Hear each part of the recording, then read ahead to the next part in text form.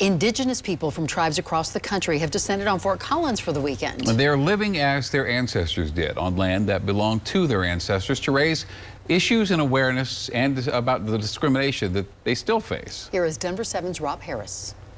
On most days, the land where the CSU Hughes Stadium once stood is vacant. But this weekend, it'll be full of tents and teepees and community. It's beautiful in its own way. It's sparse, it's here and there, but nobody's taking care of it, yet it survives. Ever since Hughes was demolished, tribal elders have called on leaders with the city of Fort Collins and CSU to return the land to the Native Americans who had it long before it was claimed by white settlers. We're trying to see what, CSU is intending to do with it, perhaps, or at least send our voices. The tension reached a head last year when a sweat lodge erected by Native Americans was removed by city workers. Since then, though, there's been healing, and the event this weekend, called the Re-Emergence Encampment, has the green light from the city.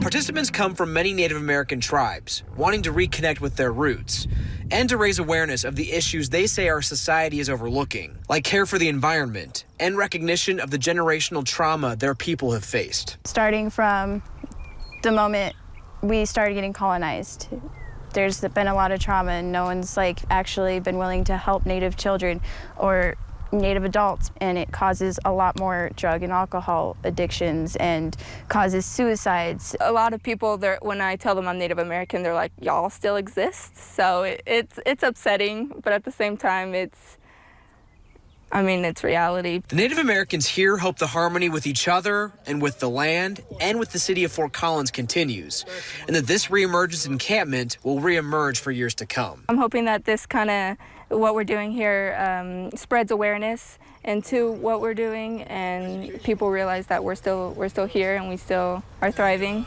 even though that not a lot of people see us. In Fort Collins, Rob Harris, Denver 7.